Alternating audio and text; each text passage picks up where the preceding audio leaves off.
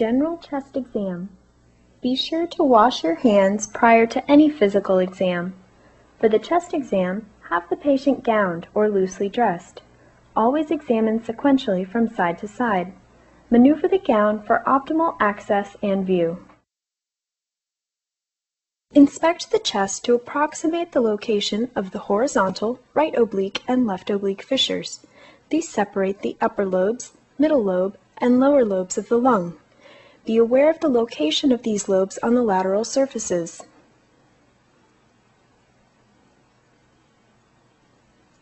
Also note that on the back of the chest, the lower lobes take up most of the space. Look for asymmetry and deformity of the chest wall. Inspect for deviation of the trachea.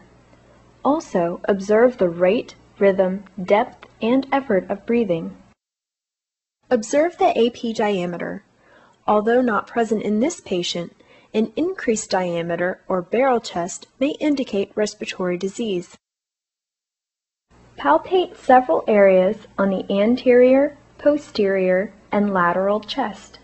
Ask the patient to identify any areas of tenderness. Remember to always examine sequentially from side to side for comparison.